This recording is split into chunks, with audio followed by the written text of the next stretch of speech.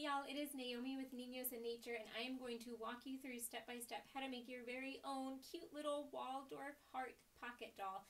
It is perfect for any gift, Valentine's Day or otherwise, and you only need a few simple materials. So what I have an old pink t-shirt. You could do any color you want, but I figured I have an old pink t-shirt, why not keep it Valentine's Day themed? This is a great way to use up old baby clothes or anything you want to turn into a nice special memory. I have some wool. I love using organic wool. If you don't have wool on hand, literally you could use cotton balls. No shame. Use what you have. I have something, look at this ginormous roll. This is called cotton stocking knit. Now you can buy something like this. It's called doll head tubing. And I think you get about this much for $10. I got this entire roll. This is medical grade cotton stocking knit for 12 bucks. So I could literally make thousands of dolls with this. So I have this, it's linked if you need it. You can also use an old white sock, right? I'm going to show you, you can use whatever you have on hand. You will also need a nice fabric for the doll's head. So this has some stretch to it. You want to have something with some stretch to it. So this is doll head fabric, but you can use whatever you have on hand. Again, you could use another old t-shirt, maybe in a different color, but I like having skin tone, so that's what I have. And then you will need my free pattern, and you can get that. There's a link below if you want to get your own free pattern. I also have a needle and thread and some nice fabric scissors. And one thing that I use for this, because it's a little pocket doll, is I use these little felt balls. I use these for the core in the Waldorf doll head. You totally don't have to use them, but I think it's just nice. It saves me so much time. You could do a traditional Waldorf doll head where you like make the core by taking wool that you wrap tightly and wrap it in string, and it's complicated when it's this tiny. So I just use this and it works out perfectly, and again I'll link it down below. So let's get started. All right, my friends, the first thing we are going to do is get working on the body, the heart shape. I have my fabric, I have my t-shirt is turned inside out. That means right sides together. The part that I want on the outside is actually going to be facing on the inside now. Now if you have a solid t-shirt like I do, it doesn't matter that much, but hey, we're going with it. So I have it right sides together. I have my pattern all cut out. And there are little marks on it that show you in the pattern where to start and stop cutting. So I marked those onto this, and I will mark them again onto my fabric. So one thing that you can do is pin your pattern in place with your fabric as you trace it out. That just helps keep anything from shifting. And literally, you guys, I just use a regular ballpoint pen, because I'm going to sew and cut the fabric and turn it inside out anyway, and you won't be able to see it. So the first thing I'm going to do is I'm just going to trace all around the fabric, all around the heart, not the fabric. Trace, trace, trace. Doesn't have to be perfect, but you do want to be able to see it, right? If you're going to be using, especially on a sewing machine, you don't want to be like guessing where the lines are. So I have it all traced out, and I'm going to actually remove this. Actually, before I do that, I'm going to mark on here that it says this is where I start and stop. This is where I start and stop. You can pick either side to start on. Okay, and then I'm going to pin my fabric together. And now you have two options. If you have a sewing machine, you just zip around it, right? You start here, sew all the way until you get to here, done. If you are going to be doing this by hand, what you want to do before you do anything, don't cut it out, right? Even if you're doing it on a sewing machine, don't cut it out yet. Sew before you cut. But if you're doing it by hand, you're going to start on one side and just do a running stitch all the way around, tracing it out. Then cut out your heart and then do a whip stitch around that seam to reinforce it. Whenever you are sewing it by hand, I'm going to tell you this time and again, you want to sew it twice. Trust me. So I'm going to pop this onto my sewing machine and sew around it quickly. If I come to a sharp edge like this, where I can't necessarily get my fabric turned around in time, I will just lift up the foot, leave the needle in the fabric, and adjust my fabric as I sew. But I'm going to sew this, and then I'll come and check back.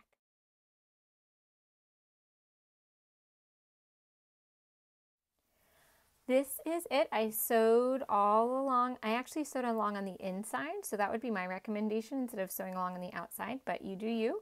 And you always sew and then cut whenever you're making a doll like this. So I sewed it all together, and now I'm just going to cut it out, and then we'll check back in. It is all cut out. I left about a 1/4 inch seam allowance along all sides. You want to make sure that you don't cut it too close to the seam, otherwise it could split, and that would be really sad.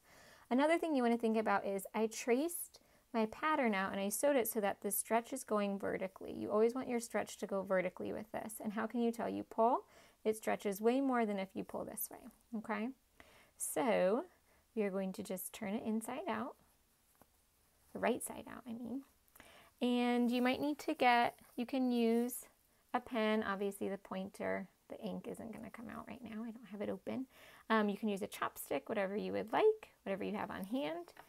And this is the start of our little doll. So right in here is where we're going to nestle the doll's head.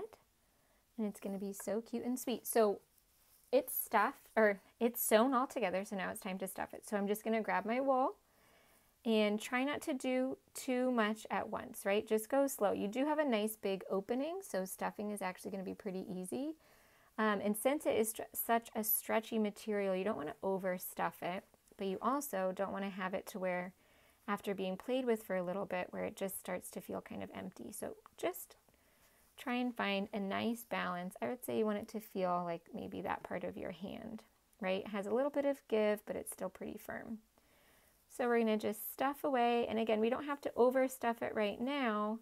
We can wait and see what it's going to look like once we have the head, and we can always add more before we sew the head on. But look, how cute is that already?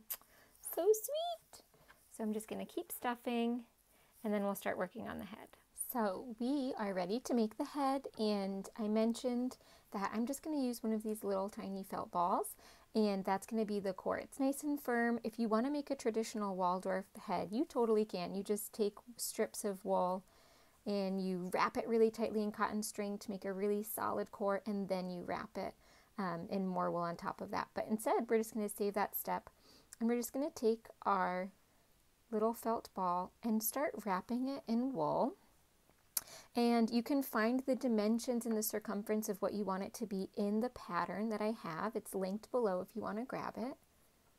Okay, and so I'm just wrapping. You can see I'm taking a few of the, just some sheets of wool, right, that are long enough to where they would go over. And you can always stretch them and open them up and pull them down a little bit. But I'm putting it over the top in the same place every time and then gathering it down at the base like that. That's going to just slowly start forming the neck. So I'm going to keep going until it seems, I think it needs to just be a little bit bigger, and I'll measure it, of course. You always want to make sure that you measure it so that it is the circumference that you need it to be. Okay. So I'm going to double check on this, make sure we're on target with the right size, and then I'll come right back. So this looks pretty good. We're right where we need to be, and you can see it's soft, but then you get to the felt ball and it's a nice strong core. That's what you want. So I have my cotton string, and I'm just going to wrap it right around the base. I always wrap it around twice of where you want the neck to be. And then this is the part where you pull it really tight, right? Because you're just defining the neck. So you're going to pull it nice and tight and then tie it in a knot. And you'll notice that the wool that's at the base is kind of fluffing up around it, and that's fine. I'll just pull it down. This is just the basic shape, right? And you can pull some of this wool out that's along the bottom. You don't need that once the head is formed. You want to also make sure that it's round, right? You don't want to have a funky shaped head because you won't really be able to change it. So just adjust it as you need to. You can wrap wool. Maybe you could even wrap it around in a circle first. I like to just go over with sheets, and I feel like that always gives me a nice round head. Okay, so now I have, this is the cotton stocking net. I cut it, and then I sewed one end shut. I sewed it with my sewing machine, but you can sew it by hand if you want to. And then you're just going to turn that so that the seam is on the inside, right? And then you're just going to put it over the wool head. And so if you don't have this cotton stocking net, you could use literally an old sock. I've totally done it before. You might have to cut it and sew it a little bit, but that would work just as giving you a nice layer between the wool and the doll skin fabric that you're going to use. So again, I have just a nice strand of cotton thread. You can wrap this one around twice if you want to. I'm just going to go once. And you're going to, again, tie it really tightly around where you want the neck to be. And so I tie it really tightly. And then I actually go through and I just pull the cotton stocking net down a little bit. Right, you can see how it's bunched up a little bit. That's fine. I'll pull it down so it's nice and just a little bit tighter. So this is going to be the face of my doll, right? And then this is going to be the back of the head. So now that this is done, it's a cute little bundle. You can trim these strings if you want to. You can do it later. you are going to take, this is the fabric that we're going to use for the doll skin for the head, and you want to find where the stretch is. So if I pull it this way, it's pretty stretchy, and if I pull it this way, you see how it has less stretch? So I want the stretch to be going vertically, up and down. So I have it folded in half. You're going to take the doll head, find out where you're going to have the front of the face. So this is going to be the front of the face. I'm going to put that right up against the fold, right? And then I'm just using this marker, right? It's going to be on the inside, so it's fine if you can see it. And I'm going to start right about here, right about, you know, where the forehead would be, maybe even the nose a little bit. And I'm tracing it very close. I'm not giving it a lot of wiggle room because I actually want this little cover that I'm going to sew to compress this down a little bit. So you can see I traced down pretty far because once you sew it, it's going to shrink back up, right? And you don't want it to be too short. So now I'm going to take it off, and you can see this is the line that I drew. So it's a pretty, you know, similar portrait shape. But you can see it's definitely smaller. So you are going to have to kind of squeeze this over the doll's head, but that's good. That's what you want.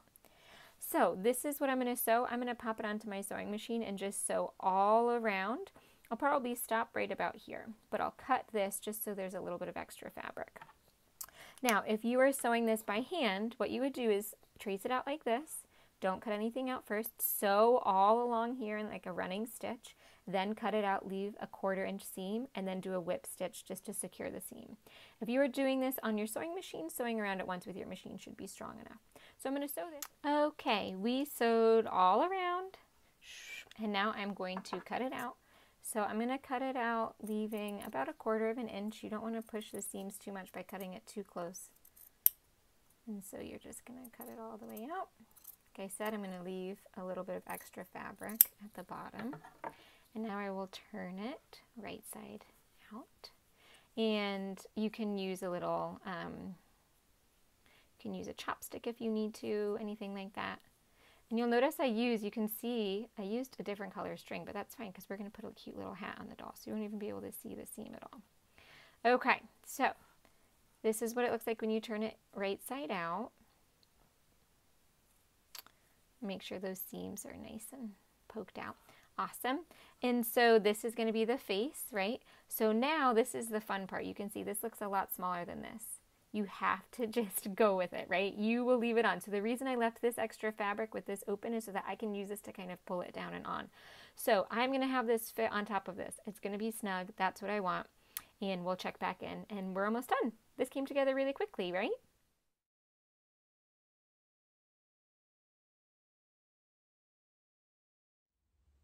Well, my friends, wouldn't you know it, I went and I recorded an entire video showing you how to finish this doll. And then when I went back through to edit it, the part where I sewed the body, the head onto the body and onward had no sound. Amateur moment, but we are back. No worries. I'm going to show you how to do it another way, right? I'm going to show you again. It's just going to have a different fabric for the body. So don't worry. In the meantime, after I made this one is actually my little prototype. I remember I used t-shirt material. It turned out super cute, even though it was just the one I was doing to figure it all out. And then this was my kind of final version for my Valentine's Day bundle collection that I'm a part of that is in the link in my bio. So with this one, I actually used a fabric that doesn't have as much stretch, but it's still, oh, I just love the way that it came together. So both types of fabric will work, and I actually like it better without a face. So I'm not going to show you how to do the face because I think it's easier and it's cuter just having maybe like a little bit of blush or something like that. So I'm going to continue and show you how to attach the head onto the body and finish your doll, but just know that it's going to have a different color fabric on the body. Okay, so this is the part where you'll really notice your doll starting to come together. We have the head is finished, the body is stuffed, it has this opening at the top. What we are going to do now is just stuff the neck, so all the way up to this line, right where you see the white string, into the doll body, and then we will sew it on, and you are almost all done. So you can see it took a little bit of convincing to get in there, but it all worked out. I ended up using a pencil to just help me kind of nudge the neck in a little bit easier, and you can use a chopstick or anything like that that you have on hand, but it will come together. Just move slowly and have patience. So now I have a long length of thread. It matches the heart body color, so that'll be nice and invisible. And what I'm going to do, so it's not on one end, the first thing I'm going to do is just kind of go up and in through this opening. And I'm just going into the heart fabric, and I'm just going to pull it through and tuck, this is a little tag along, and tuck that string in. So that's just going to help, and I always keep this, I actually love to have like a little pencil or a chopstick handy for this part because it helps tuck things in really easily. So tuck the knot in, and a ladder stitch is when you make parallel stitches. So we're going to do one stitch on the heart body, one stitch on the head, one stitch on the heart body, one stitch on the head, and if you make them small enough, they'll become pretty invisible. So you can see I'm going in, and I'm just making a small tiny stitch on the head. And that is, the beginning of this stitch is parallel to the stitch that I just did on the heart. So one thing is you don't want to pull too hard at first, because otherwise you could end up making a weird little jagged seam as you're sewing. So I have the string, it's in the head fabric right now, and parallel to that I'm going to have it, the needle go into the heart fabric and just make one tiny little stitch. So I'm going to work my way all the way around, and the needle is going in just above that white thread that formed the neck when we made the head. One thing you want to be really mindful of is make sure that your fabric is folded under a little bit on the heart body, because it's an unfinished seam, right? So we don't want it fraying or coming apart. So make sure as you go that you are folding that fabric in a little bit. Now with the t-shirt doll, I had to really keep working, right? Because the fabric wanted to come unfolded. It didn't have a lot of structure to it, but because this is a stiffer fabric, it's actually staying folded in a lot easier. But you can, you can make anything work, but it's just something to be aware of. So I'm going to just work my way around, and I'll show you what I do when I get to this side, okay? But I'm just going to keep sewing all the way along. So far I've sewed with the ladder stitch all the way along the front, and you can see it's nice and connected. You can't really see any seam. And now I'm coming to the part where you might have and space open along this, I'm going to call it the shoulder seam of the heart body. If that is the case, then you'll just use a ladder stitch to stitch up both sides kind of as you sew. So mine actually comes together really well, and I think it's just because the neck and the head width matches the gap. Now, it wasn't the case on some of the other ones I made, so I had to just do a few stitches along here, which is just fine. So if that happens to you, if you're on one side of the fabric, just make a little stitch on this side and go back and forth until it's all closed up. But because this looks pretty good, all I'm going to do is I'm going to make one stitch into this head fabric, and then I'm going to go through this side and this side, right? So I'm bringing those shoulder seams together by just having that one stitch go through both sides. And it comes right together. Do you see how easy that was? And so now when I get onto the back, I want to make sure again that this fabric is folded under. So if it's not, this is a great time, right? You can even take your pencil, we'll tuck these longer strings in, and then I'll just kind of keep pulling this up until it gets to where we need it to be. Okay, and then we'll just keep sewing. So we're going to keep going with our ladder stitches all the way around until we get back to where we started, and then we'll check in again. Yay! We did it! We sewed our little head on it. We went all the way around, and this is when you can kind of even out the fluff, the stuffing a little bit, make sure it all looks good. Now what you want to do is sew around one more time with the ladder stitches. You have to be a little bit less precise because you already have it sewed on, but sewing it on one more time is just going to guarantee strength against toddlers who will play with it way rougher than you could even imagine. I'll never forget when I made my first doll and then I saw my kid really like shake it and I was like, oh my gosh, terrified. So sew around one more time and then you are almost done. So I finished sewing around the head twice, and now I'm going to just make a tiny, I'm going to go into the fabric where I was, make a loop, and then have my needle go up and through the loop, and that's just going to make a little knot. And then I'm going to do that one more time. Go through some fabric, make a loop up and through the loop, and so that forms the knot. And now to keep your little tail hidden, you are going to, it always feels so wrong, I feel like I'm hurting the doll. You're going to put the needle through the neck, and it can come out anywhere, and you are just going to pull just a little bit. I've got my scissors. Pull a little bit and then cut, and then it'll get sucked right back up into the doll. So always be really mindful, right? Because you don't want to accidentally cut the doll. I've done that before. Okay, so now we're going to get ready to sew your little hat on. Now what I did is I cut out the fabric, right? It's just a cone shape, and I folded it and I pinned it right sides together to make this nice long triangle. And I just sewed it, I cut it out, and then I sewed it, which usually I tell you not to do, but with this you can. So cut out your pattern, you just need one of the little cone triangles, and then you sew up about 1/4 of an inch all the way to make a little cone, and then we're gonna turn it right side out. Have a little pencil or a chopstick handy because you're gonna need to poke the pointy part out. And again, go slow, you don't wanna bust any seams. You don't wanna poke through. And that looks pretty good. There might be a little bit more in there. That looks good to me. Okay, so now this is easy peasy to sew it on. We are just going to do a blanket stitch, and I feel like there's still a little bit more in there. We're going to do a blanket stitch, and you can adjust how tall your little hat is pretty easily. So to finish the edge a little bit and to make it so that we don't have a lot of fraying, we're just going to fold it in like this, and just as you go, right? So you don't want to fold it in too much because then it might not fit on your doll's head. So always make sure that you're measuring and adjusting, and see if I fold it in too much like that, then it won't fit well. So I'm going to fiddle with it a little bit and see, and then I'll show you how to do a blanket stitch to sew it on. Alrighty, we've got the little hat on there. I took my needle and my thread and I just went up and under the hat, and then I tucked the end of the thread into the hat. And now we're going to do a blanket stitch all around. So I always like to start at the back of the head just while you get, you know, this stitch all figured out. That way, if you have any mistakes, it's never as visible.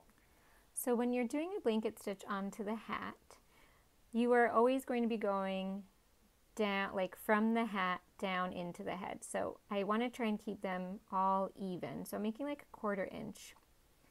They're about 1/4 of an inch apart. So I go down and I come through the head, and then before I pull this string totally taut, I just slip my needle under and through that loop. And that just creates a little decorative stitch. Now you totally don't have to do this. This is an optional stitch to do. You could just go through and sew this little hat on with a different type of stitch, maybe one that's a little bit easier. You could do a whip stitch, you could do a running stitch, but I like, you can tell, and here I did a little contrasting colored thread with the red. This one I'm just doing all green. So you can do whatever works best for you, but I'm going to just go around, and when I'm sticking my needle in through the hat, I'm also making sure I'm going through the head fabric as well, because I want to make sure that I'm sewing them all together. And this is just a little bit of a decorative stitch, but it'll add a cute touch. So I'm going to just go all the way around, and then our doll is almost all finished, you guys. So I have this beeswax crayon. It's linked in the pattern. I can also link it below. And I always just use it with a Q-tip. They say to use it with a little scrap piece of fabric, but I just feel like a Q-tip, because it's round, it gives me a little bit more control, and it's just like more of the shape of what I'm going for. So I just rub the Q-tip with the blush crayon. And then this is the part where it's like there's no turning back, so you just kind of have to commit. So just think about where you want the little blush to be. You can go in little circles if you want. You can do a little line. Oh my gosh, it's so cute. Can you even handle it? And then you'll just have to put more on each time you do it. And so then you do the other side. And you could mark it if you're like worried about being super specific, but I feel like handmade toys are meant to just have a little bit of uniqueness in each one. So I'm not too worried if they're perfect or if they're, you know, too even or anything. And so then after I do that, I just take a little bit of cloth and just wipe it a little. How cute is that? I think the blush just really adds such a sweet little completion to it, don't you? There you go. You did it. All right, everyone, we did it. This video tutorial took a little bit of extra work with sound issues and all of that, but we did it. So we started making this sweet one, right? This was my prototype, and I learned a lot.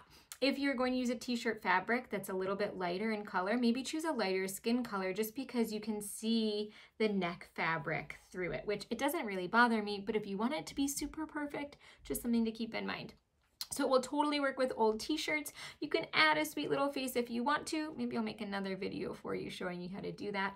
Or you can just add some sweet little blush. So we have made 3 of these little heart dolls together. And I think that they're just so sweet. They will be so well loved by the kiddos in your life. There is a link below in the description where you can buy your very own pattern, and it's in a Valentine's Day bundle. So there are a ton of other amazing ideas like different crafts and songs and stories and poems and recipes, all different ways that you can celebrate Valentine's Day with your family this year and years to come. I hope that you love making your very own pocket heart dolls, and I hope that you will subscribe to my YouTube channel and keep crafting with me. You got this. Thanks for being here, and I will see you next time.